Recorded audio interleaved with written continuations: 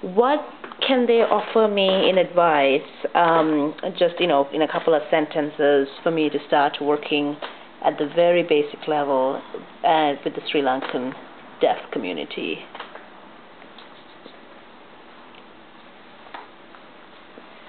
What are kind of the main points I need to keep in mind?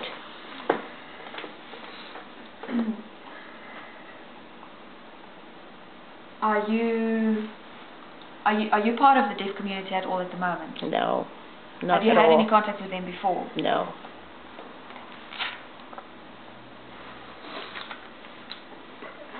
Well, basically,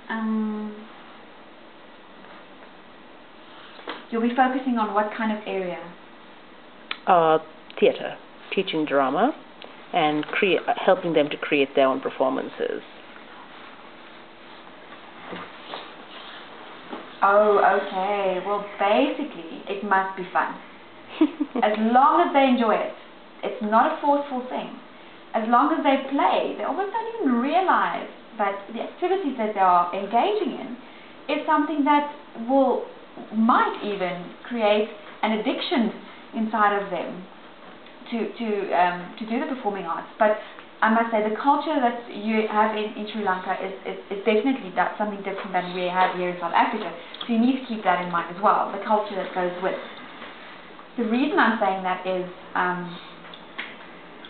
when I go to a school and I teach,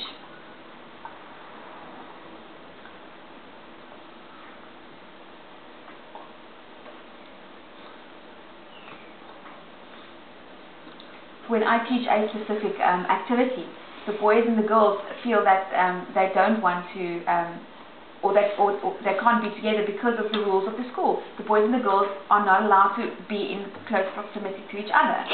So then that's something you learn and you kind of move on. So they need to have space.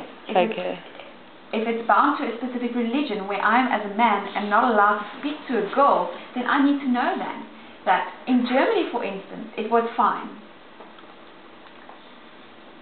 But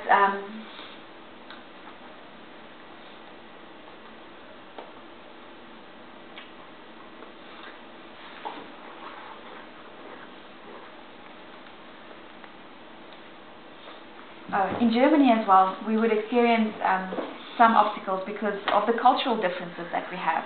They can do this, they cannot do this. So you almost have to work around it and create your own personalized program. Right.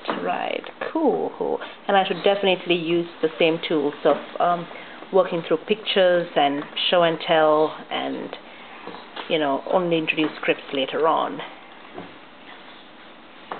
Yes, absolutely. Cool. And Marlon, does he have anything to add to that?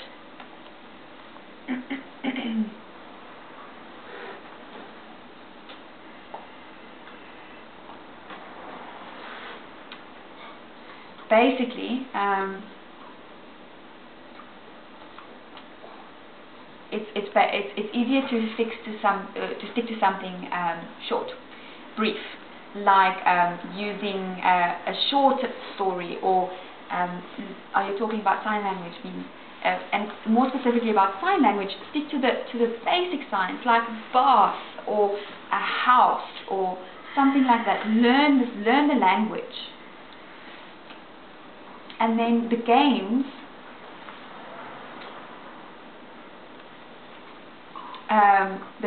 will then also start making use of the signs. Your bodies will then, or the body will then work with the signs. A lion is not just a lion, it's a lion. And that kind of thing. So it all works together. Or you saw that when you stand and you sit and you lie down, stand, lie down, remember the signs. Yeah. You see, yeah? Yeah. 1, 2, 3, and then we know, 1, 2, 3, you need to look around, what's happening. Those are the basic signs. Those are the basic things, for instance. That's what we mean when we say the basic things you need to just get a hang of first. Yeah. So learn the basics of sign language first. That's what they're saying.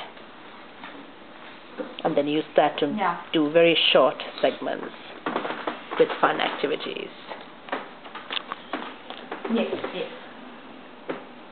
Fantastic.